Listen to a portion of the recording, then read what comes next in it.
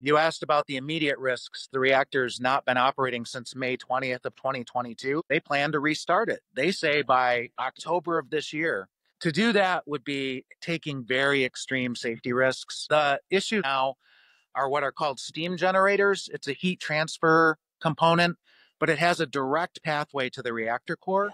It Uh-huh. was already severely degraded by the year 2006. The previous owner, Consumers Energy now, told the Michigan Public Service Commission we were going to sell the plant, which they did to Entergy, which ran it from 2007 to 2022, never replaced the steam generators. Holtec, who now owns Palisades, made matters worse Yeah. by neglecting safety maintenance. When they got a hold of it in 2022, they didn't do safety maintenance for 2 years. The corrosion accelerated, any one of which breaks down. We could have a reactor core meltdown on the Lake Michigan shoreline. October, I call it radioactive Russian roulette. They want to Huh. start putting more bullets in the chambers.